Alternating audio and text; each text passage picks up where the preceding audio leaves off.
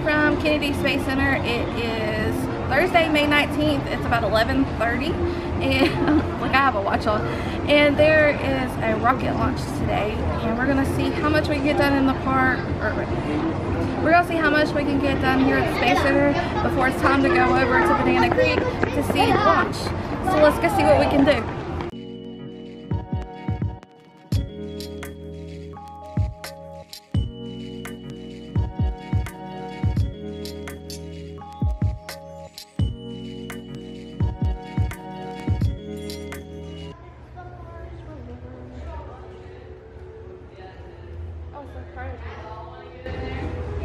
And it's not funded by taxpayer dollars.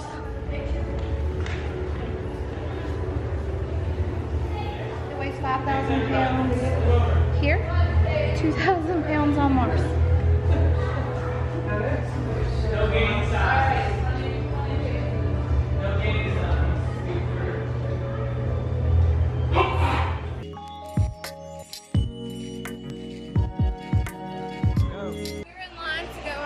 For the bus tour to go over to the Apollo Center before the buses stop running at 2 o'clock.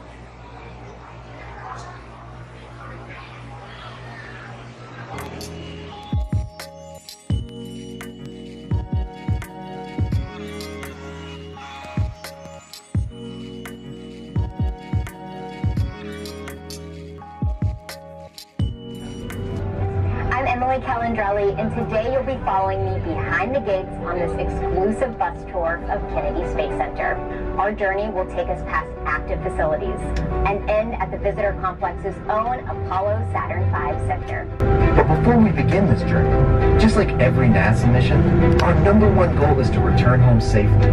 So always stay seated while the bus is in motion. Please, no food or drinks on the bus with the exception of water.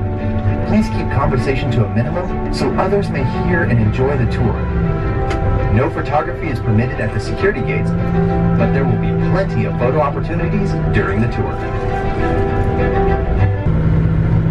A chimpanzee was successfully launched and recovered on January 31st, 1961. Just months later, on May 5th, astronaut Alan Shepard launched on a Mercury Redstone rocket, becoming the first American in space.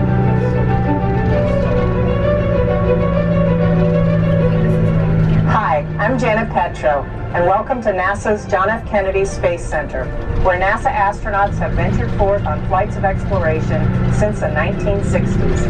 And what an exciting time to visit our multi-user spaceport. Through our Commercial Crew program, we are sending astronauts to the International Space Station from American soil for the first time since the Space Shuttle program ended in 2011. We're continuing to launch new research experiments and supplies to the space station with our commercial resupply services and launching the most technologically advanced scientific instruments to date into space through our Launch Services program. This all culminates in our ultimate mission, the Artemis program, where NASA will return to the moon, this time with the first woman and first person of color, and continue on to Mars. In all our history, there's been one common theme woven throughout our DNA. It's our insatiable desire to explore beyond our home planet in our never-ending quest to expand our knowledge of the universe. As you venture behind the gates, you'll find a community of the most talented, dedicated, motivated workforce anywhere in the world who believe in the unlimited potential of space exploration. This is an active spaceport where new things are happening every day. You never know what you might see, so enjoy your tour. You are now approaching the Vehicle Assembly Building, or as NASA calls it, the VAB. It is one of the largest buildings in the world by volume, and is the place where NASA completes the final assembly of its rockets before launch. The sheer scale of this building is hard to grasp, even when you're right next to it. Do you ever feel really small when you think about space? What about when you're standing next to a skyscraper or a really big bridge? Well, I feel about as small as an ant right now. I'm standing inside the Vehicle Assembly Building trying to grasp how large it really is in here.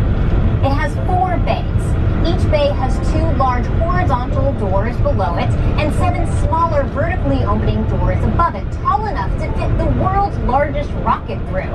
In fact, these are the largest doors in the world. It was built in the 1960s for the Apollo program. Every Saturn V rocket that sent humans to the moon was assembled right here. Every space shuttle mission also assembled within these same walls. After the space shuttle program, a major renovation to the inside of this building began to accommodate NASA's next generation of rockets, the Space Launch System, or SLS. Lockheed Martin has developed a capsule called Orion that will sit atop the SLS rocket. This capsule is designed to facilitate human exploration of the moon and eventually Mars. The first flown Orion capsule from Exploration Flight Test 1, EFT-1, sits inside the NASA Now exhibit at the Visitor Complex. This is NASA for human spaceflight, including the famous Apollo 11 missions. Weighing thousands of pounds and about the size of a king-size bed, the eagles continue to return to this nest to raise their eaglets year after year. The eagles arrive to nest in late August, hatch their eaglets around December, and remain there until they migrate north again in the spring.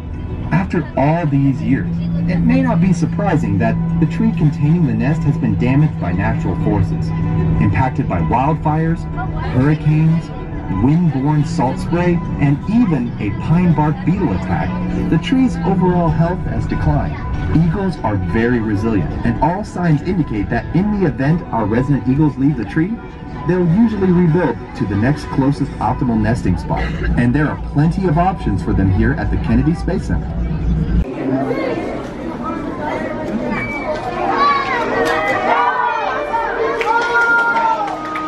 When I was a kid, I used to dream about flying through space. Every week on TV, I'd watch my heroes as they jumped into their rocket ships and took to the sky. And I wanted to be like them. They had courage, imagination, and no problem ever stood in their way for long. You know, in the end, when we actually did send men into space, it turned out that those were exactly the qualities it took.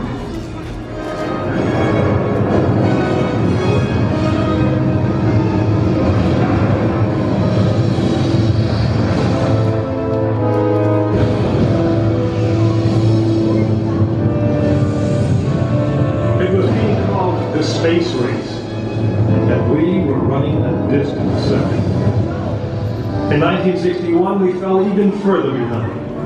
Soviet cosmonaut Yuri Gagarin became the first man into space, circling the world in just 89 minutes. We had our own astronauts, and they were eager and ready to take the big ride. But our manned space program couldn't seem to get off the ground. We stuck with it, and on May 5th, 1961, things finally started going right. Astronaut Alan Shepard took his ship Freedom 7 6.5 miles into space. Now America had its first space hero. Just a few days later, our space program received a new challenge. But this one did not come from the Soviet Union. It came from our young president. In one inspiring moment, he changed the mission. From one based in fear of the present to one of hope for the future. But why, some say, the moon? Why choose this as our goal? And they may well ask, why climb the highest mountain? Why 35 years ago, fly the Atlantic? Why does Rice play Texas? We choose to go to the moon. We choose to go to the moon.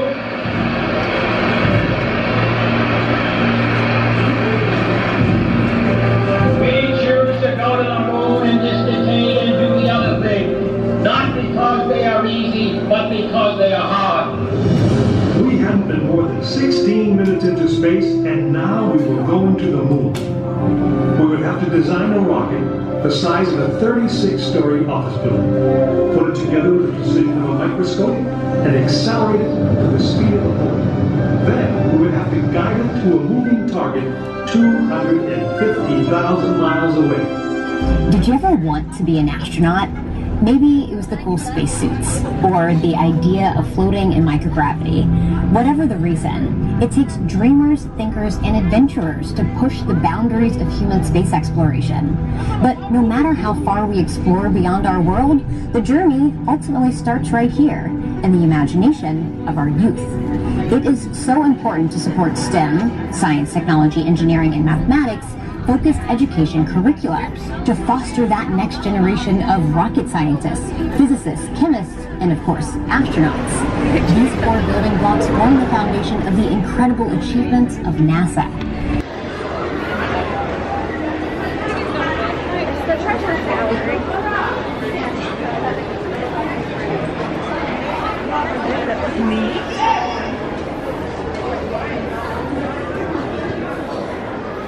It's really cool. There's lunar samples from Apollo 15 in 1971.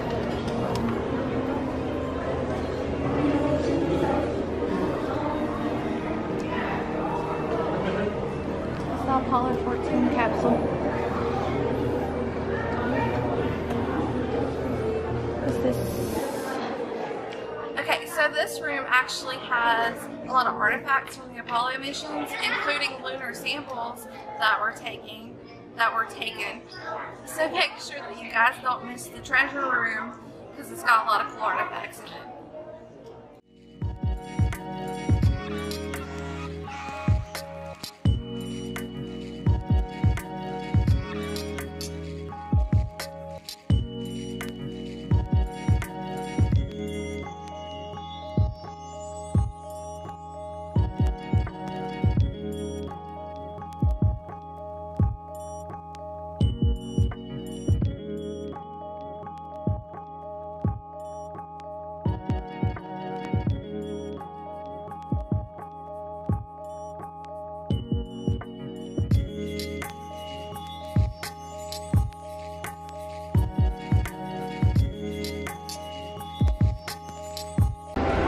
Okay, so there is a restaurant here at the Apollo Center called Moon Rock Cafe, but we're not going to actually be able to go over there and show it to you and show you the menu because there's so many people over there.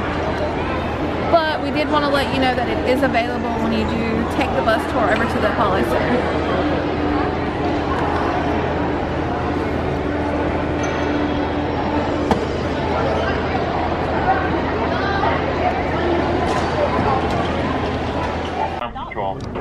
Go. DCS. Go. Redline monitor. Go. Quality. Go. Top safety manager. Go. ULA safety officer. Go. Vehicle system engineer. Go. Anomaly chief. Go. Range coordinator. Clear to proceed. Flight director. Houston flight is go. Launch director. You have permission to launch. There you go. Report range status. Range green. Range is green. That means we are cleared for PLP started. a launch by the Space Force.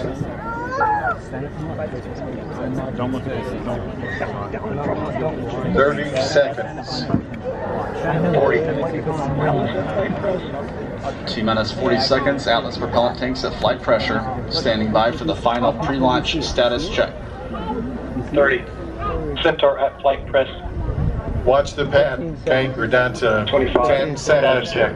You can do the countdown if you want. 10, 9, Go Starliner.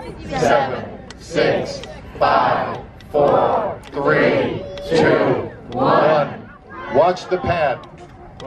T-minus 10 seconds. There it goes.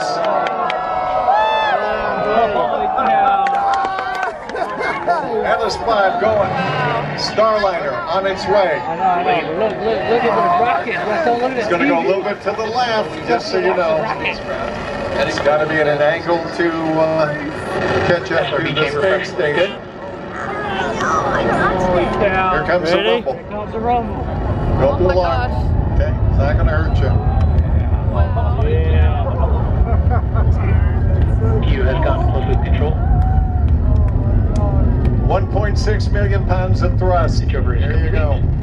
The RD-180 is now throttling down to maintain acceptable dynamic pressure limits on the vehicle.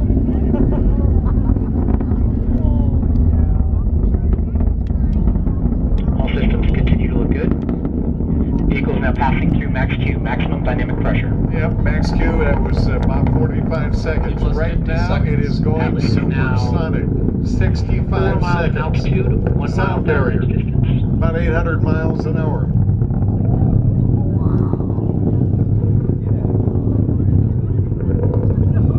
Also, go a little bit to the left, northeast as it climbs out. Atlas is now supersonic. The RD-180 is now beginning to throttle up. You may see the solid rocket boosters come off. They come off at about 2.5 minutes after launch. So look at the clock, you'll see 2 over there. That's the Equal attitude rates, well controlled. Clock now. So Flight at rates of higher speed of sound coming up on burnout of the twin solid rocket boosters. They're going to be pretty high up though. We've had SRB burnout, and the RD-180 has throttled back up to full thrust. And your response looks good. And then it's gone. SRB's burned out, they should have dropped.